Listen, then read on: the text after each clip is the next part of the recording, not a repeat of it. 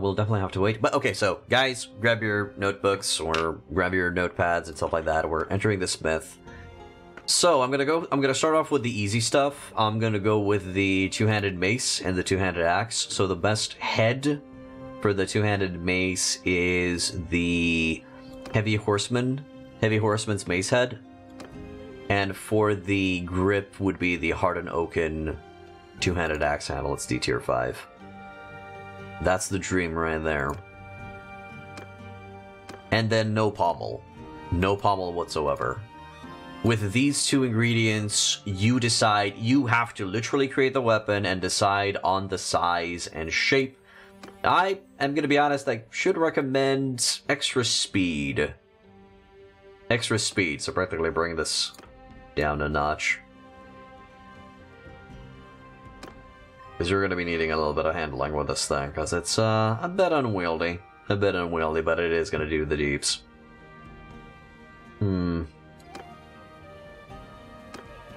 Maybe even a max, sure. Practically you have to decide, but these are the ones. So the heavy horseman's mace head, and then the hardened oaken two-handed axe handle. Okay, now, next one would be the two-handed axe. Now, a lot of people think it's the heavy bardiche head, but it's actually the large northern broadhead with decorated neck, the best one. Why? It's because it has the best swing damage factor scaling. It has 3.7 over the 3.6 of the heavy bardiche. Then, in terms of the handle, you go with the hardened oaken two-handed axe handle. Simply because it has the better length, 157.6. But, well, I guess they're interchangeable, but I'd rather have the hardened oaken two-handed axe. For the pommel, no pommel. No pommel. Don't need it. Okay, again, you decide exactly length and size. Go with what feels good. If you're on a horseback, probably you want length over everything else. If you're on foot, you might get away with a little bit of less length. This is maxing stats. This is maxed stats, not prices. Maxed stats. What was the weapon head? The head is the large northern broadhead with decorated neck. Write that down, it's going to be on the test. Large northern broadhead with a decorated neck. Out of the two tier 5s, it's not the heavy bardiche head. Not the heavy bardiche head. Even though I would agree it looks cooler, it's the large northern broadhead with decorated neck. And again, out of the two handles, it's the hardened oaken two-handed axe handle. The one without the swirly metals on it, even though I agree the one with the swirly metals looks cooler. No pommel. Okay, next up. Let's go two-handed sword. So with the two-handed sword, the best sword blade, it's actually not a tier 5, it's a tier 4. It is the Long Falx Blade. Long Falx Blade has the best swing damage scaling, 4.7. And it's even an excellent two-handed sword for companions because there's no thrusting damage.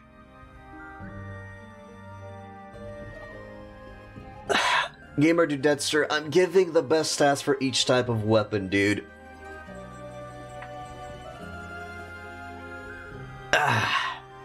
Yes, the polearm is the best because it has the best length and the best damage. I know that. I am aware of that. But this one's sexy. Some people want to use the two-handed sword. Okay, so again, Long Falx Blade tier 4. It also does bonus damage against shields. It breaks shields in 2 or 3 swings. Good. For the guard, I would actually recommend the Etched Highland Guard because it gives hand armor +5. That's the only reason. And also, Bronze Falx Guard. Interesting. 7.8.6. Hold that thought. Also go for the Pointed Crescent Guard. That could work as well. Okay, let me check which one gives the least amount of weight. Let's see, because you want to be light-footed with this stuff. Especially if you're on foot. There's definitely one of the tier 5s, but definitely needs to give you hand armor plus 5. Then we go for least amount of weight, 0.30. Okay, that's not it. 0.10. 0.10. That's gonna be the pointed crescent guard. Okay, you go for the pointed crescent guard. Okay, now, in terms of grip, in terms of the handle, it's a bit interesting, because if you want to max out profit, you go with the highest tier handle. So if you want to max out profit, this is for profit, not for stats. If you want to go with profit, you just grab each item that has the highest tier, and it has the most, and that uses the most amount of, and the highest quality of ingredients, but at the grip, instead of the highest amount of ingredients, you focus on a grip that can be used both as a one hand and as a two-hander. So if we select it, we go down the line, we will eventually find this leather-wrapped extra long two-handed sword grip that can be used both as a one-hander and as a two-hander. That, for some odd reason, skyrockets the value of the sword. So for those out there who just want to make money, you go with the grip that gives you both of these stats. If not, if you just want to max out damage, the tapered horn grip works excellently. That one's perfectly fine. It's actually the last one in the list, so it's easy to find. Okay, and then for pommel, I went with the lightest one, which is the turquoise pommel. If I remember correctly. Oh no, I went the Fionn pommel. I went the Fionn pommel because that, for some odd reason, adds a stupid amount of damage. Okay, yes. So, long falx blade, pointed crescent guard, tapered horn grip, Fionn's pommel. It does stupid amounts of... This is the best sword. This is the best two-handed sword of the game. In terms of size... Oh, the camera's blocking the stats? Do you need to see the stats? Come on, man. You need to see the stats? What is this? Sure. But practically when it comes to size and length and shit like that, you gotta trust me, bro. You just gotta trust me. Usually with the stats, I just go with max blade, low grip, low size, max handle. But there's also a little bit of a but. A little bit of a caveat. In the handles for the two-handed sword, in the tier 2 handles, there's the long hide grip that when I mouse over it, it shows me those stats. Plus swing damage, plus swing speed, plus thrust speed, plus handling. Now, I don't know.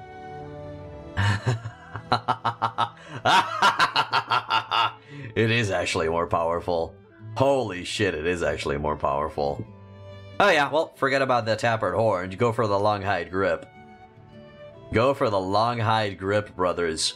It's a tier 2 handle, long hide grip, difficult 100. You should easily get it. That is the best grip in the game. I knew it. I fucking knew it. For stats-wise, at least. Oh yes, for stats, it's the GOAT. Yeah, it's a little bit of an odd recipe. So, a little bit of a recap. Long falx blade, pointed crescent guard, long hide grip, tier 2, and then Fionn pommel, tier 5. It's a weird one, but it checks out. Yeah, and the sword will look weird as shit.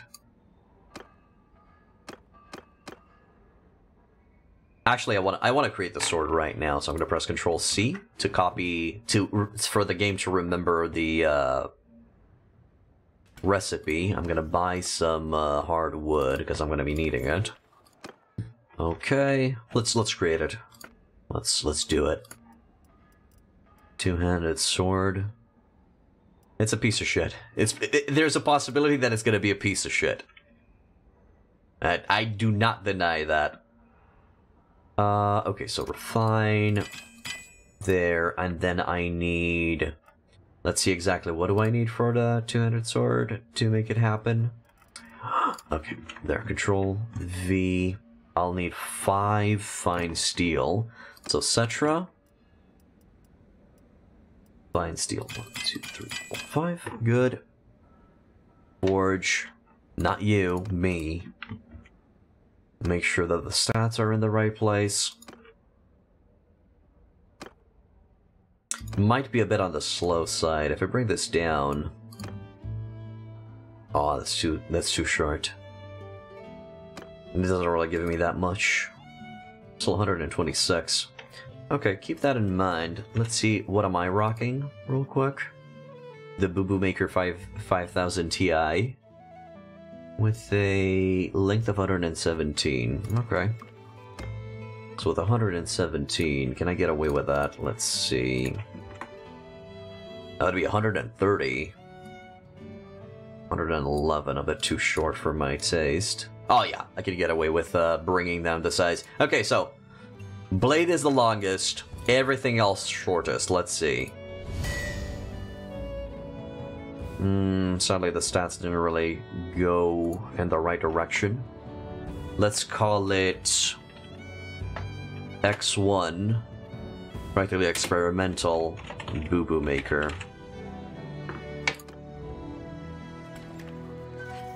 There's always a bigger fish. Okay, so the X1 Boo Boo Maker is a little bit higher on the weight. Remember, encumbrance actually slows you down. Swing speed is lower. It does an extra 26 cutting damage. Jesus Christ. I might like the Boo Boo Maker better for its swing speed. And yes, as you can see, the experimental Boo Boo Maker is only worth 16k, while the Boo Boo Maker that I'm wielding that can be used both as a one-handed and as a two-handed is actually worth 38k, so that's literally just because of the hilt that I'm using. That's all. That's all there is to it, which is insane. Okay. So those are the materials. I do recommend that you keep on experimenting a little bit with the weight and with the handle, but I'd say that these are the goat, the glory. Might modify to get that swing speed a little bit higher on it, though. Again, you can modify the length, you can play around with that. Next. So the next that I found out for the best stats, because I have all of the shit unlocked, would be the polearm. Now, two-handed polearm for swinging, so practically the glaive. The best ones are the long glaive head. I think that one has the best scaling, if I remember correctly. I'll do a quick check. Yeah, it's the long glaive head. Although I love the look of the sword staff. Long glaive head. Now, for the flag, let me just check which one has the greatest length. 2012. It was actually not a tier 5. 30, 30.2... 55. Triple Gonfalon. It's insane. 61. Rectangular banner. Just insane amounts of, Are those from a mod? They add those in the game. These are in the game. Okay, so, no pommel. No pommel. I can tell you right off the bat, no pommel. But there's a little bit of an intricacy to the polearm, to the glaive, as in, the less reach you have, the more damage it will do. So be careful a little bit with adding length to it. I know it's weird. That's why, in terms of handle, the best handle is the Hardened Ashen Staff. The one with the shortest length will give you the most damage on swing. So swing damage is 175. If I select the others, which have the higher length, damage goes down. Damage goes down significantly. So you have to grab the shortest staff, and that's going to give you the length. That's going to give you the damage. Yeah, as you can see, The more I shorten it, the more damage will do. The more I add length, damage goes down. It's a good thing that I moved my face from there now. Let's see if I remove the flag. Damage goes way up. Damage goes way up. So if you want to max out damage... Should it be a two-hand? Yeah, it's the two-handed selected. It can be used as a one-hand with shield, it can be used as a couch lance too. As long as you're using the right handles. So if you want to max out damage, just don't put any banner, don't put any pommel. Just utilize the long glaive head and the hardened ashen staff. If you want to get that extra length... Bleh. These weapons, even with max length on horseback, are one-shot on almost anything from horseback swinging. That is correct, Gamer Dude Edster. That's why I recommend that you put the rectangular banner, because, well, it's going to help you out. Although, the handling goes way down. The handling goes way down if you do that. I mean, I guess you could get away with just adding an Oriflame. Yeah, just add the Oriflame banner. A little bit of a mix in between. Handling comes up a little bit. Should be a little bit faster to swing. My companions actually have those types of weapons equipped. Well, some of them. There we go. Glaive Flag. Practically has that recipe. And it's currently sitting on 189 cutting damage with linked 200, and she's doing fine. They're satisfying to use? Yeah. They're as satisfying as throwing weapons. Then we got Peony the Tennis over here, kinda with the same idea. So those are the best. Practically, bottom line for the two-handed polearm is long glaive head, hardened ashen staff, and then play around, no pommel, and then play around with a flag that you would like to attach. But it's optional, you can literally not put anything. But, you know, in case you want to balance out the reach. If you want to go for the best, couched lance, it's the thin, fine hewing spear. If I remember correctly, simply because it gives you the extra length. So thin, fine hewing spear, best couchable lance. And then in terms of, yeah, we can just go with the no, hardened ashen staff. So practically replace the glaive head with the thin, fine steel hewing spear, and you get yourself the best lance. I do have to mention that the long glaive head can be utilized as a couchable lance. Found extra reach also limits things with a polearm hitting the ground in some swings. Yeah, hitting the ground in some swings, decreasing your swing speed. It's not about the length, my boys. It's not all about the length. The rumor is true. You can actually perform wink wink nudge nudge with less max length. Okay, for the rest of the stuff, I know for the javelins which are for the best. So for the javelins, it's the thin fine steel hewing spearhead with riveted spear with the, let me exactly check which one. Which one was the best? Ah, there we go, the mahogany javelin shaft. No pommel, doesn't do anything. So practically it's all of the final options. So the last one, thin fine steel. Last one, riveted spearhead reinforced. And then the last one, mahogany javelin shaft. It's easy to remember for this one because it's literally the last ones on the list. Except no pommel because that doesn't add any stats in any way, shape, or form. All of them maxed. Size maxed because it does the most missile piercing damage. It's gonna break shield. It's gonna break anybody who gets hit with this thing. Glorious. And all of my characters have this shit. And they're ragdolling enemies across the map. Well, the ragdolls were going across the map. They can't hit across the map. Okay, throwing axes, it's simple. It's, the throwing axe head, the second one in the list, so it's the first in the tier 4, and then the last shaft. That does the most throwing damage. So if you want a good throwing axe head, it's this one. Size maxed out. It's not the last one, it's not the Francisca head. It's the throwing axe head. How can you tell? It has the best swing damage factor. Yeah. Anything else that I found? Do I have... No, I don't have all of the mace parts. It's very difficult to unlock parts for one-handed weapons because they don't give you a lot of experience when you create them. So that sucks. I don't know the best dagger. I don't know the best mace. Sorry, I don't know the best one-handed mace. Don't know the best one-handed axe. Don't know the best one-handed sword. And pike? Why would you use a pike when you can use a polearm? That's it. Throwing knives, don't know the best one because I, again, haven't unlocked all of them. So that's all of the weapons that I know are the best.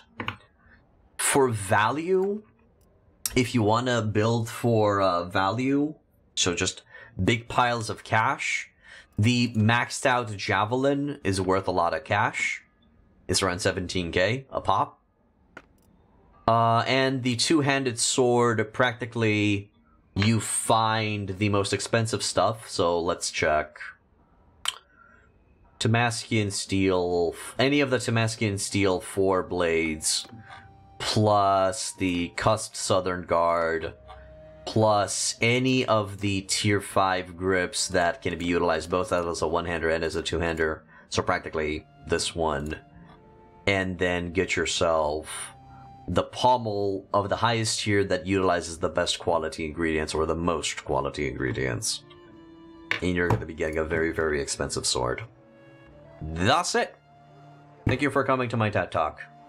Since you guys asked, I gave you the results of my research a little bit before reaching into a guide, into an official guide. You know, a little bit of a sneak peek at the guide that I'm going to be making.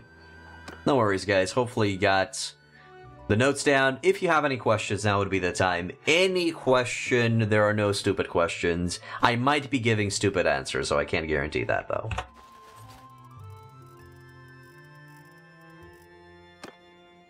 Okay, so now back to war. And a gulp of water.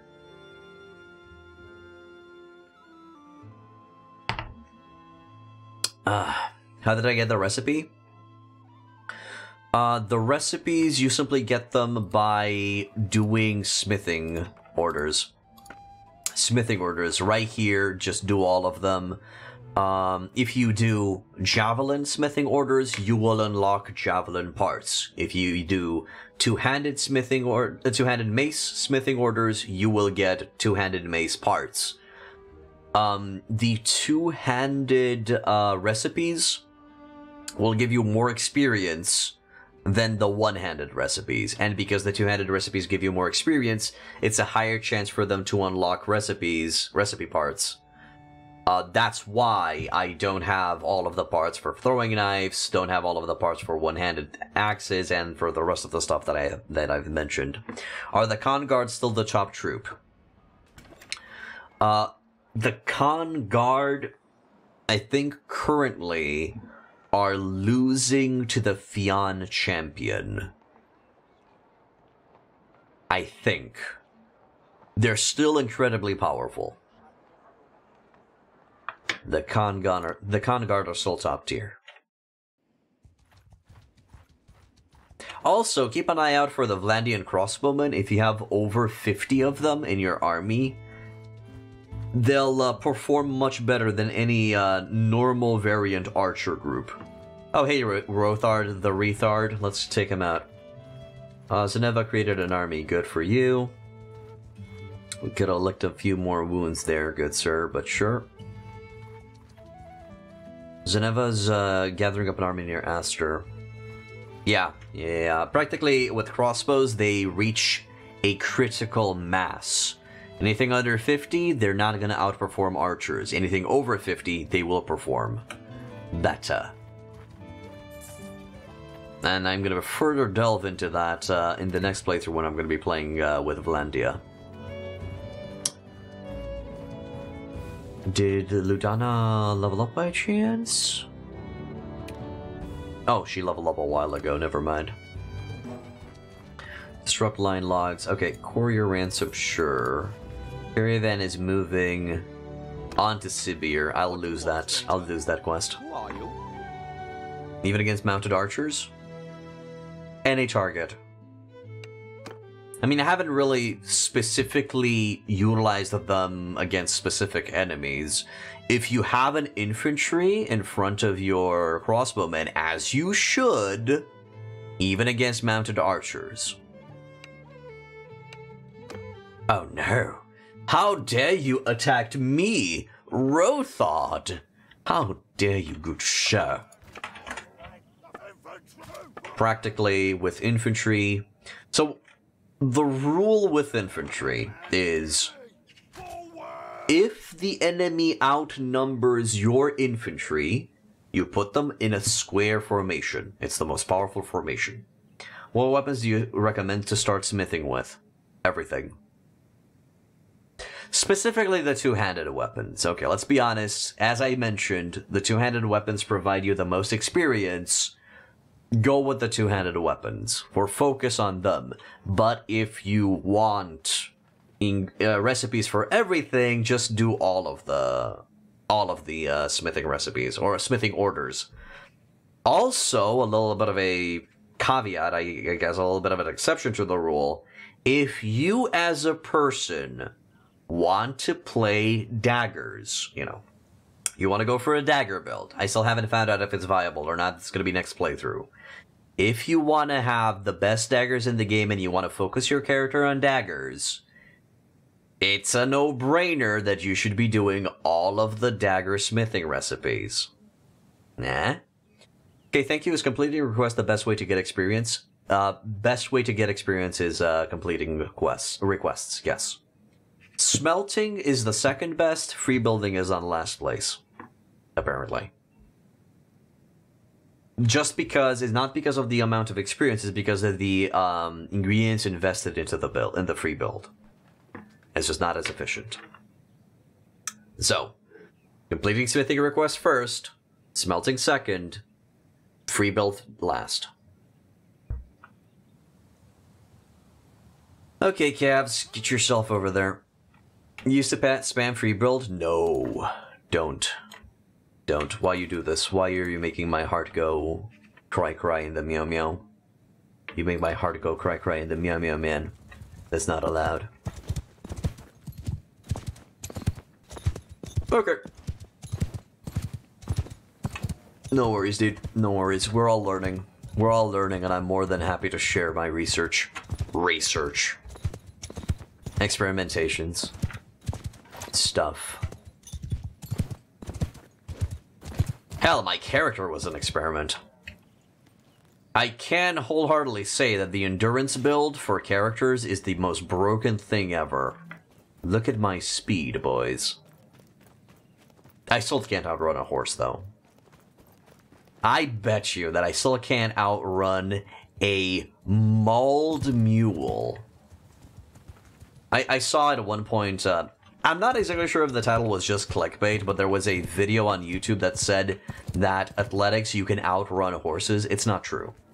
It's not true. I've experimented with that. Naked, maxed out athletics, I tried to outrun a companion who was on a mule. Could not outrun him. Although I haven't really tested... So I tested that out at 275 athletics or something like that. Haven't tested it out at 330, which I'm currently at, I think. Oh, they're not fucking moving. Okay. Warriors! We'll take the battle to them then. Get moving, footmen! Forward! There. Bringing the caps to the side. And I'm gonna start firing away.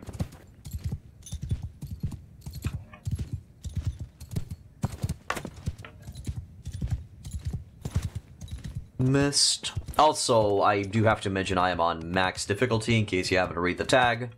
Max difficulty, realistic settings, no allied flag over my units, over my friendlies, because just trying to determine the enemy from the color of their equipment is so fucking cool. So that's currently what's going on.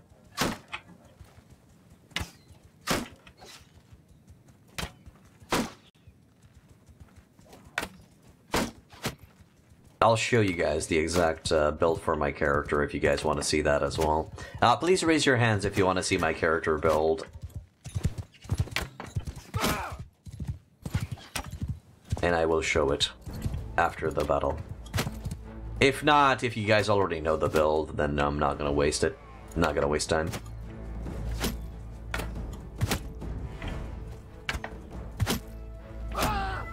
Ouch. Okay, we'll do. We'll check it out. We'll show it. I know I'm treating you guys like you're a class, but that's the most efficient way of doing things. That's just the most efficient. Seems some of their formation broke and they're now charging.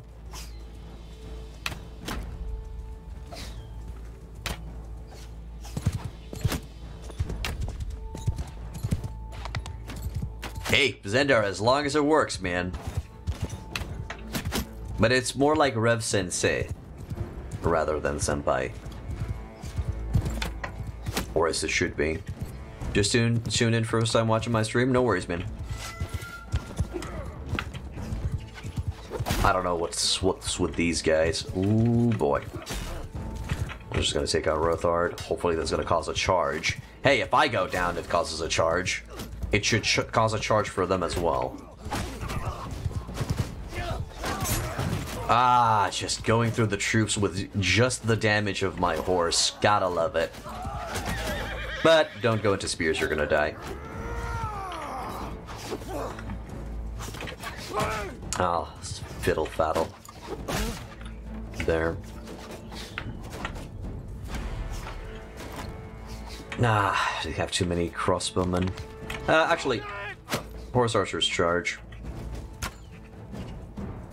Let's see what I can do.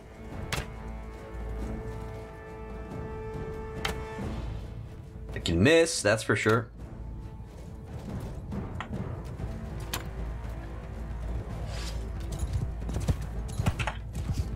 Get a charge in there. Okay, they're not aiming for me, which is great. Cut them down. Nope, can't cut them down. They're too fast. Hey, Barisha leveled up, which is great. Fuck, I'm down. Oh, that's fine. They can just charge in now.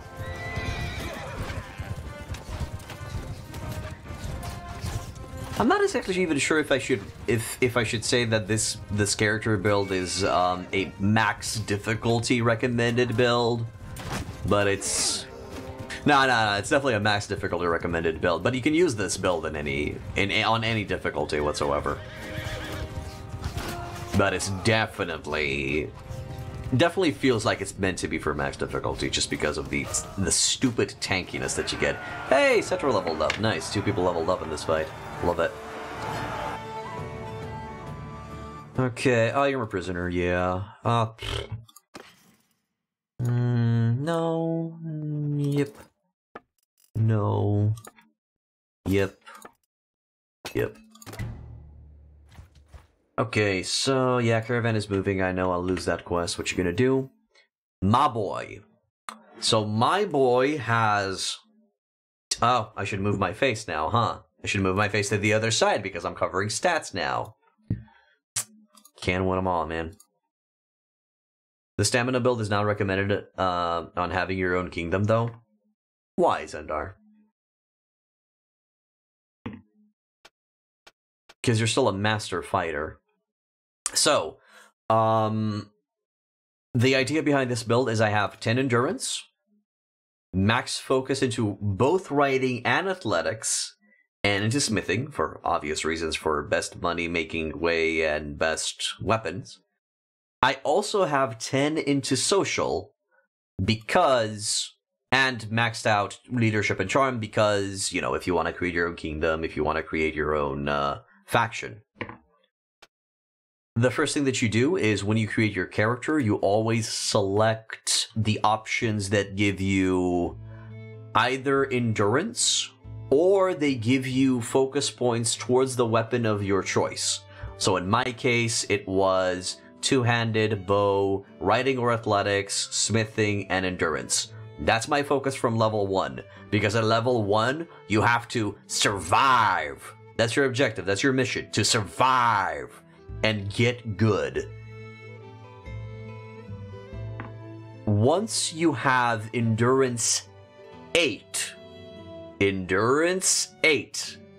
you do not put any extra attributes points in Endurance because there's a perk in Athletics called Healthy Citizen that gives you an extra Endurance attribute point, and a perk in Smithing who's giving you, Enduring Smith, who's giving you an extra Endurance attribute point. Don't put extra points into Athletics because none of the attribute points go beyond 10. 10 is the max. Don't put 10 attribute points and then get those two. It's not gonna go up to 12. I tried. Afterwards, once you have 8 endurance and you have focus points into riding, athletics, smithing, and then the weapons of your choice. And when I say the weapons of your choice is because this is a flexible build. If you want to go for one-handed, go for one-handed. If you want to go for crossbow, go for crossbow. It's your choice. Just decide on one melee and one ranged option. That's it. Go for both riding and for both athletics. Why do I recommend this? Because athletics gives you mighty blows, which gives you a stupid amount of HP. Mighty Blows is currently giving me a whopping 80 extra HP, which brings my character to 190 HP because of other perks as well. And you also go max into riding because that's also increasing your horse survivability by a stupid amount, and you're just a very flexible, powerful character on the battlefield. I can confirm that it's easier to control an army from horseback rather than if you're on foot as an infantryman. Of course, you can still experiment with that. You can still not put the 5 focus points into riding and put them somewhere else if you so desire. But simply the range at which you can perform in combat is just so much higher if you're going for riding. Plus, if you have another skill at 330, that's also meaning that you're going to be getting some extra levels. So that's why I also go with focus points into riding. Good. After you have 8 endurance points and you have focus points into your combat and into your athletics, smithing, and riding, you put points into social. You need to become a better leader for your men. Scouting is covered by somebody else. Medicine is covered by somebody else. Invest focus points and social points into charm leadership. Max them out. Go all the way up to 10 social. There are no perks that give you extra attribute that give you extra social. So you have to invest all of the attribute points in there. Now that I have this done, that I have these two covered, I also went with Steward because it's just extra experience for free. As long as you have a lot of soldiers, as long as you have a lot of food variety, Stewardship just increases like that. And it's my favorite to level up on companions as well because it just gives you extra levels for free. Do you have the perk Extra Companion? I'm not as sure which one I got. No, I went with extra size limit. I went with extra party size limit, but yeah, the Extra Companion is pretty powerful as well. But I just went with this one.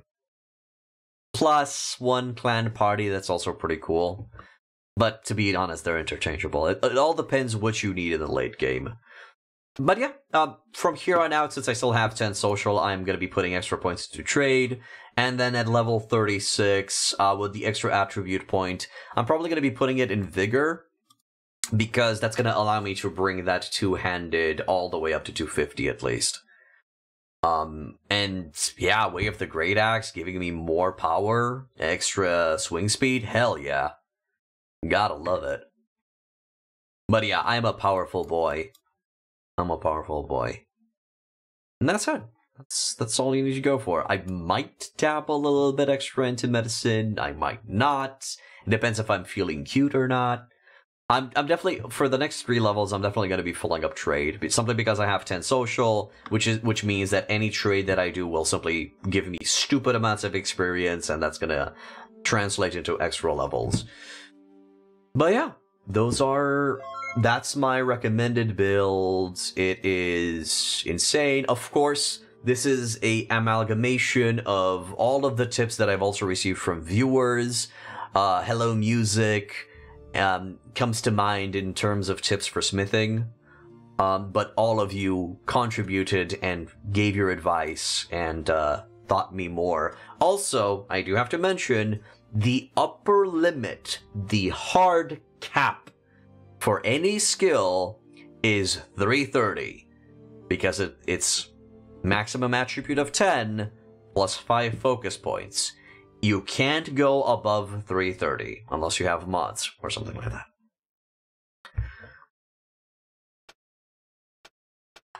For example, with Roguery, I have not reached the hard cap.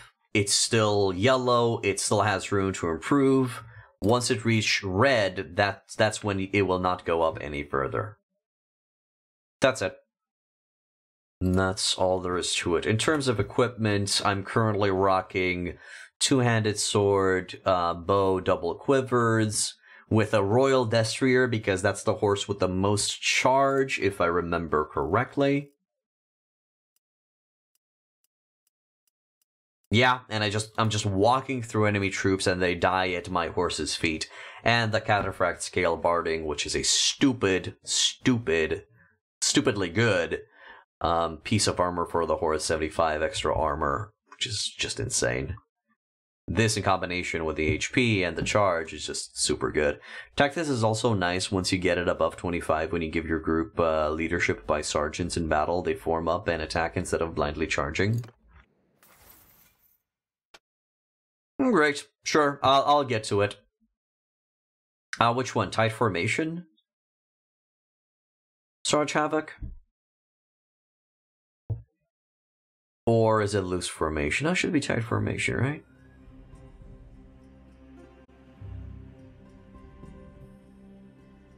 Well, whatever.